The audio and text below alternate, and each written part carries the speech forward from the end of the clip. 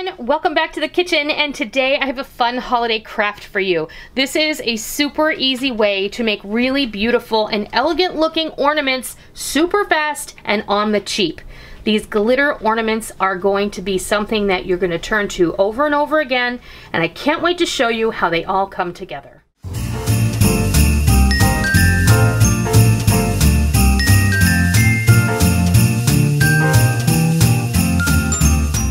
Okay, so these glitter ornaments are something I've been making with my girls for years, and we do have the luxury of having a Cricut machine.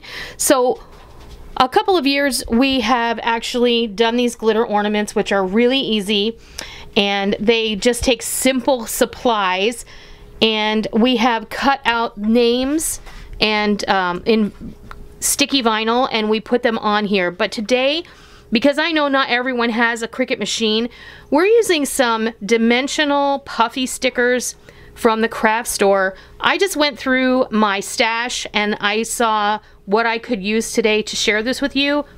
But the craft store has an infinite number of possibilities, and you can go pick whatever you like, and you can personalize these or make them beautiful and give them away as gifts or put them as package decorations. So I'm going to show you how to make these today. Of course, you're going to need just a few supplies. So let me just get this out of the way. First, you're going to need some of these ornaments. Now, these are glass ornaments. These are not glass, these are plastic.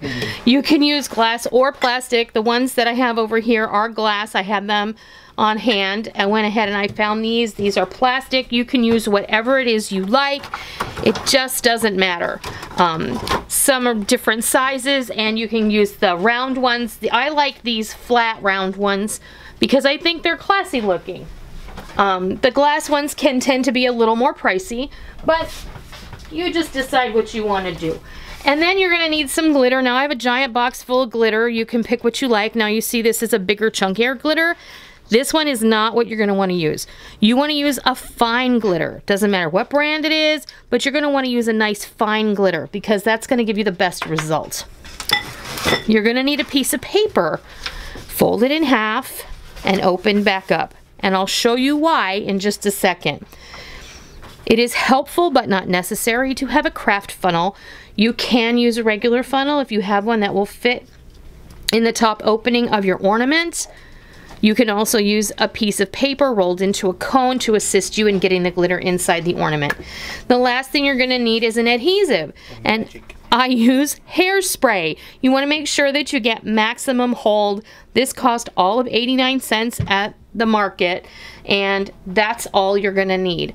So what you're going to want to do is you're going to want to take the top hanger part off of your ornament, and be careful. These things can really hurt if you take them off the wrong way. Now, they can break your glass and if you have a glass ornament, you can actually crack it if you don't hold it the right way. Take your hairspray and give it a few pumps, and then give it a few swirls. You want the inside of this to be completely coated. I have in the past just given it a good shake and turned it. Give it a good shake and turn it. And if you have any excess, get yourself a little dish and just drip it out into there. You can reuse that hairspray later. Take your glitter funnel, and I'll be using this color today. And you want to get a good amount of glitter in there. And you don't want to wait too long after you spray your hairspray in there before you do this. Pour in your glitter and give it a good shake. If you see that you didn't maybe get as much coverage as you like, pour a little more hairspray in there, or give it another spray, give it another shake, swirl it around, pop some more glitter in there,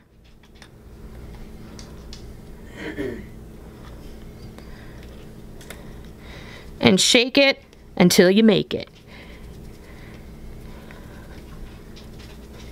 When it looks good for you,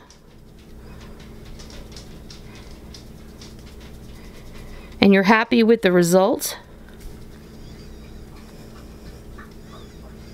go ahead and give this a good shake downward. Do not tap. You're going to want to tap the side. Don't Don't do that, because if you do, this will come up away from the side of the ornament.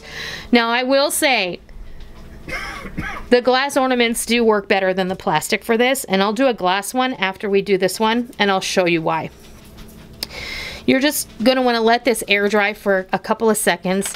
And if I had more glitter here, so I'm just going to show you what happens. If you have more glitter, the reason we have this piece of paper folded up in half is because you want to get that glitter back in the container. And that little channel from the fold is going to help you aim it directly back into your small container. I use this also when I do embossing powder. Now all you have to do is decide if you want to leave it plain. You can put a bow on it, or we're going to put a little ornament, little embellishment on here, and I think I'm going to use this one. This is just a cute little canning jar.